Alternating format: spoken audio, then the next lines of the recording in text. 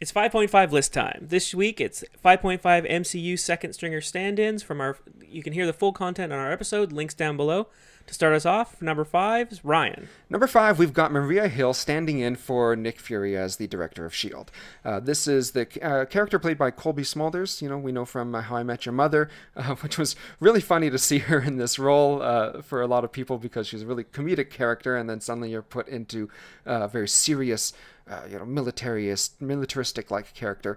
But she's perfect to take over. I mean, in the comics, a lot of times she does step in as the director, but reluctantly so. And to see her take that role full-time in the MCU, because Samuel L. Jackson has to go at some point, fits perfectly. What's number 4, Dave? Number 4 is General Ross making an appearance as the Red Hulk. General Ross shows up in the comic books as the Red Hulk. One of the things I loved about him was that as he changes into the Red Hulk, he loses his mustache. But it comes back every time he goes back to General Ross. This would just be an awesome intro to the MCU. It would be interesting to see the dynamic between the Red Hulk and the Green Hulk. And who do we have for number 3, Ryan? All right, number 3, we've got Jane Foster for Thor. So Jane Foster, this is another one from the comics. She took over for Thor because she was just seen worthy, I guess. She got the hammer. But in the movies, we've got Natalie Portman, who we only ever saw in Thor 1 and 2. We haven't seen past that, and it's kind of disappointing because she's a really good actress, and I think we'd all like to see some more of her. And I think she would really fit in the MCU really well. You can have Thor maybe saying, I've got to lead my people in Asgard now. I got to focus on that. Maybe he has another weapon, and maybe he forges a new weapon.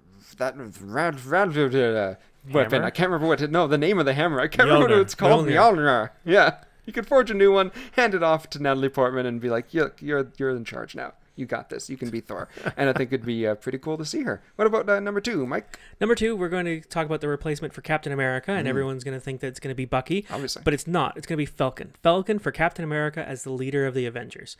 The dynamic between these two characters so far has been really good. Falcon could definitely step into that leadership role. Bucky can't do it. Bucky's too evil. You need to get Chris Evans for 6 more movies to turn Bucky good enough to become Captain America. Falcon fits right in. He's ready. It'd be great to see. Dave, who do you have for number 1? Well, for number 1, I think we should see the talented and capable Pepper Potts take over for Tony Stark as Iron Man, or I think Rescue, she's referred to as the comics. Right. She's already shown herself to be very capable of taking over Stark Industries in his absence, so why not take over the Iron Man role as well? I'd love to see what she could bring to that, because there's times when Iron Man's a bit brash and overexcited to jump in.